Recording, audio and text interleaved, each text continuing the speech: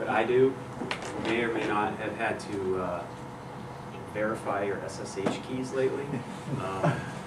That's because GitHub basically got caught with their pants down. I don't really know what they were doing, but so you know, they use Rails, and somebody kind of pointed out to them that their application could kind of be hacked, sort of.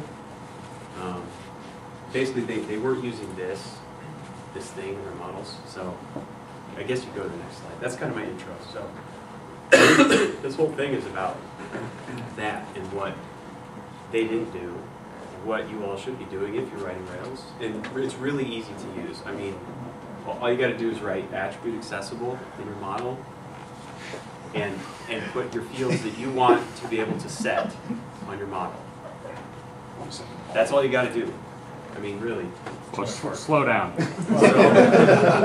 Okay, so this is active record base, right? This is your models.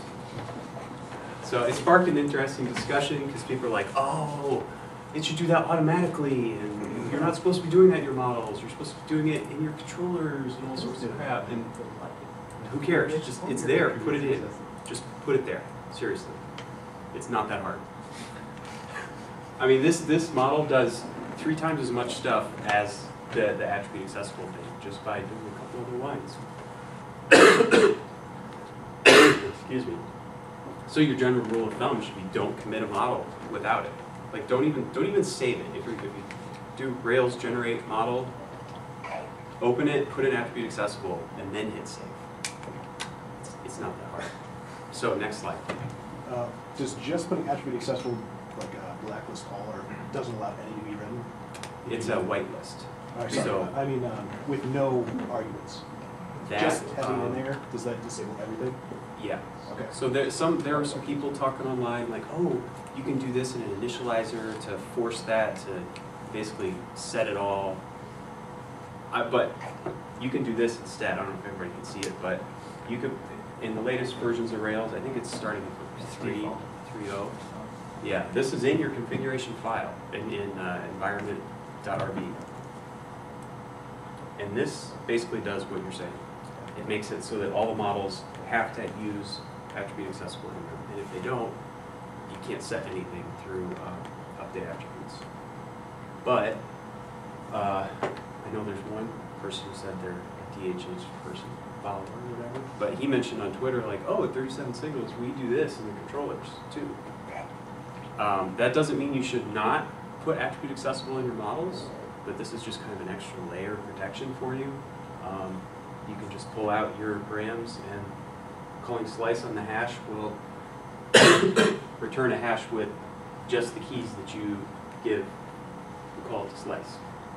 So that won't work with, you know, nested attributes and some more complicated things, but it's also, I mean, that's not a lot of code either. So if anybody's complaining about doing too much work or whatever, that's not that hard. If you're really into like object-oriented programming and you like doing a lot of busy work, you could do this mix-in into your controllers with like inheritance and stuff, and like you can call this sanitize for mass assignment and all this stuff, and it's like, it's basically takes the stuff that's in Active Record is actually in this module now in the newest versions of Rails. And you can take that module, mix it into your controller, get the same thing in your controller too. So you can do that, or you know, you can just set this to true in your configuration, and it'll throw exceptions and be all noisy and whiny when you forget attribute accessible.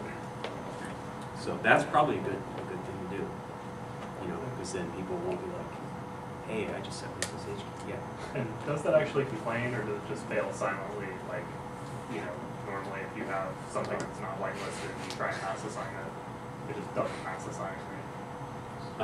Yeah, I think it just fails silently and doesn't do anything. Okay. I haven't actually, here's the thing, I turned this on, but all my models have attribute accessible in them, and then I have specs that check that certain things are accessible. Sure. So I just wanted to clarify between whiny and noisy and fail silently. yeah. Because I think that's the big complaint about. It says something in the log, though, doesn't it?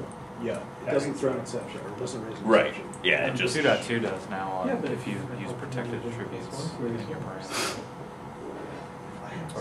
3.2.2. Yeah, and there's also a thing now in, I'm gonna stop that because that's annoying me. I'm sure it's annoying everybody else. I don't even know what it's for. I assume it says you're supposed to be here tonight. Probably not. It's probably like I have to be someplace Yeah, else. presentation. Let's see what you got.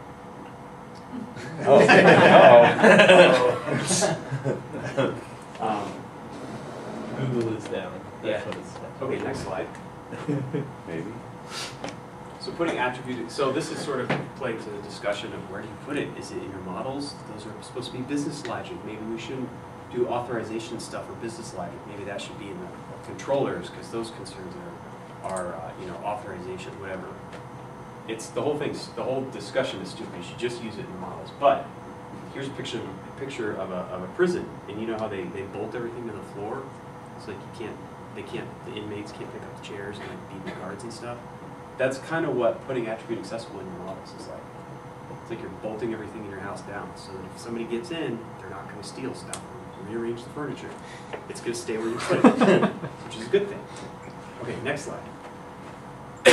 If you only put it in your controllers, it's like locking your front door and just leaving your furniture the way it is, which can be cool because you can rearrange your furniture however you want, but we all know that just locking your front door, it keeps some people out, but it's really not that hard to just do that, you know, or just go around to the side door because you didn't lock that, right? Because you left and forgot. I don't know. Did I lock that door? I don't remember. So you could do both. That's a good idea too. Or you could just do the models. But doing just controllers, I think, is stupid. So next slide. These guys are going to get in anyway. So you might as well put it in your models, right? And put it in your controllers. If you're really like, okay, we're going to start like exposing APIs to people and those kinds of things. These are inmates, in case you can't tell. Running the asylum. So, next slide. Basically, put it in your models. So, I don't know if I've been clear on that, but it's really easy to use, so you should use it in your models. You should probably be doing code reviews, having other developers look at your code before it goes to production. I don't really know how GitHub works or how their whole thing slipped through their system.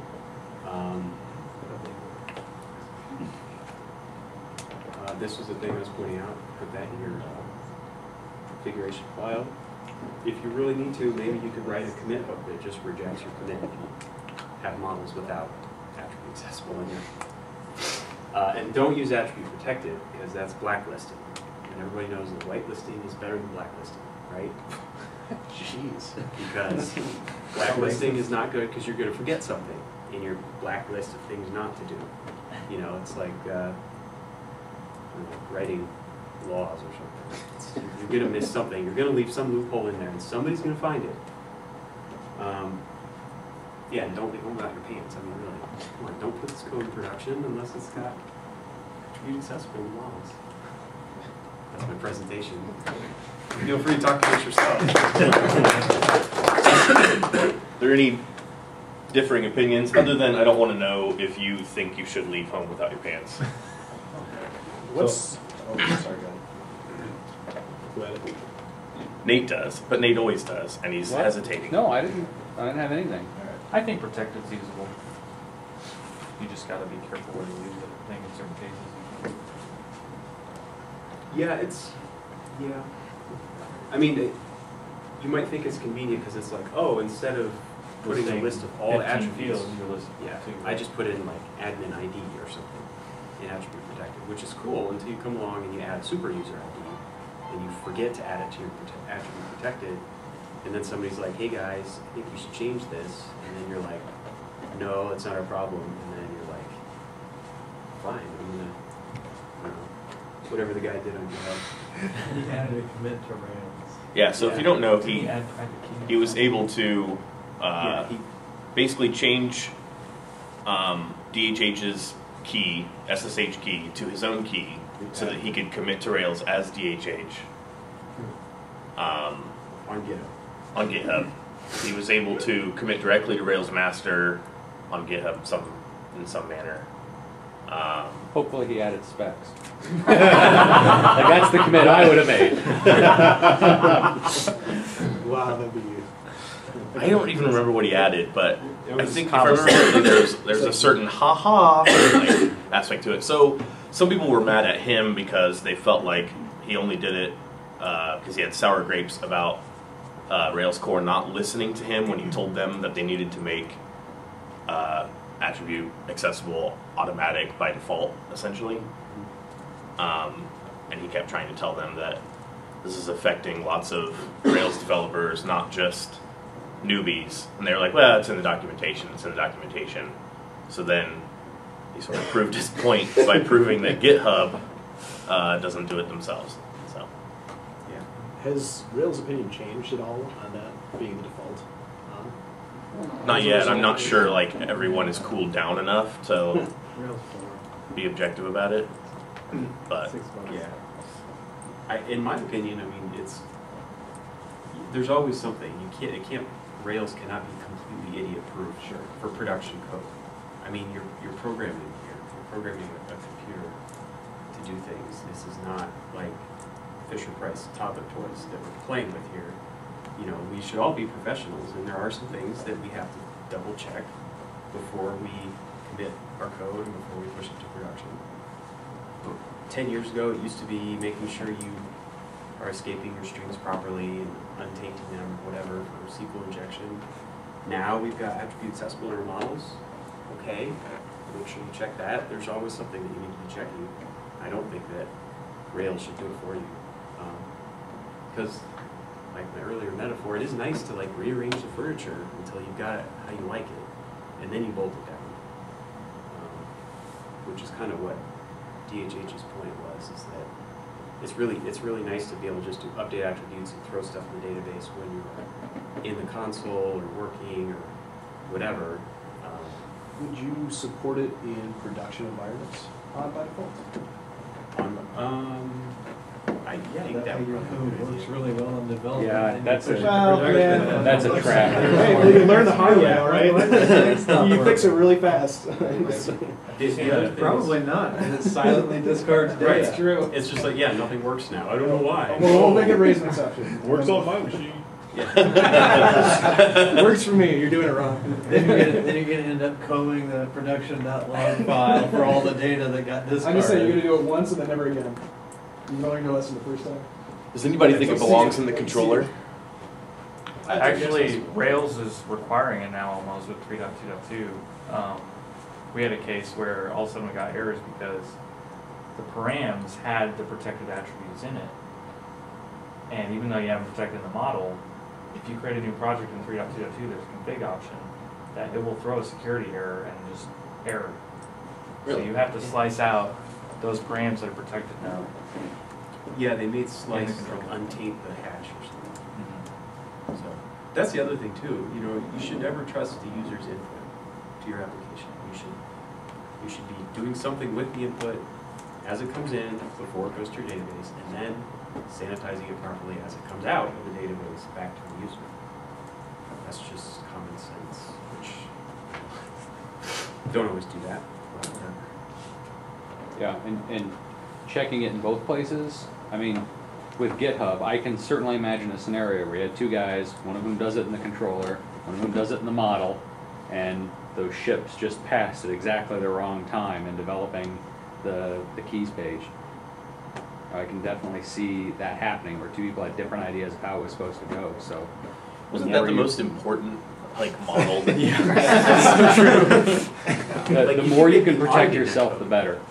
Because, and the other thing is, like, I don't know how Future Miles is about stuff like this, but Future Nate is an idiot. He has no idea how the application works. Yeah. So I don't want him to be able to go in and open security holes with a couple keystrokes. And also, Past Miles, total asshole. Oh yeah, I hate that guy. Idiot. Yep. And then you'll have things like background workers and stuff throwing data in your models. You know, your controller's not always the only consumer of your model objects. So your model objects should protect themselves.